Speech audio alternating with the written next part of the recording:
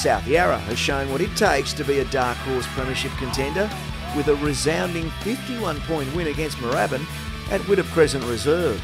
The two sides were separated by just 22 points at half-time before the Lions slammed home 8 goals to 2 in the second half, with Eamon Henney and Jack Callaway combining for 8.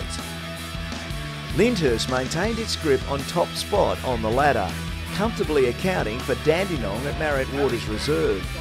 The Lightning were too strong throughout the game, with Hamish Browning producing a stunning 6-goal haul with strong performances from David Ford and Kane Wyborn. 5 goals from Jared Sullivan has lifted Frankston Dolphins to its 5th win of the season, defeating Hallam by 47 points.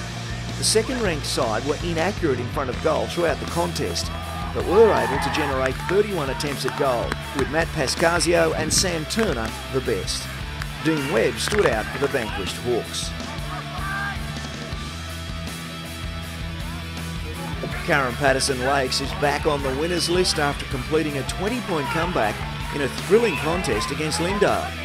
Playing on the road, the visitors trailed at the final break, but kicked 4-6 to 1-2 in the final term to snatch victory from the Pumas' grasp.